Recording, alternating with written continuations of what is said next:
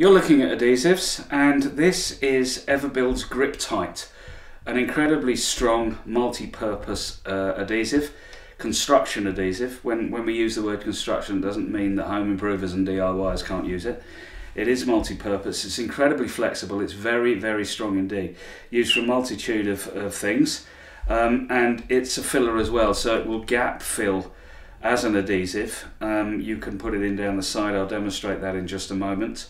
And as I've said, it's very, very flexible, so we're going to use it just to put a little bit of batten on a plasterboard wall, so you can see that it sticks timber and plasterboard. So we'll cut the nozzle off, and as with all construction adhesives, unlike home improver adhesives, there's at the bottom of the tube there's a little metal foil that needs to be punctured so that we can stick this batten.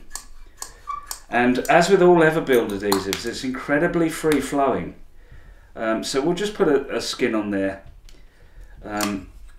stop the gun, and use an Everbuild Wonder Wipe to clean the ends so that we don't get the adhesive everywhere. Put that down there, and then we'll just get the batten. And the best way to use a construction adhesive is to push it into place, moving it about a little bit, and then if possible just take it off again and put it back in the same place. Now that means that you can expel all of the air, and the second time you put it on it becomes almost instant grab. So you can see that's not going to fall.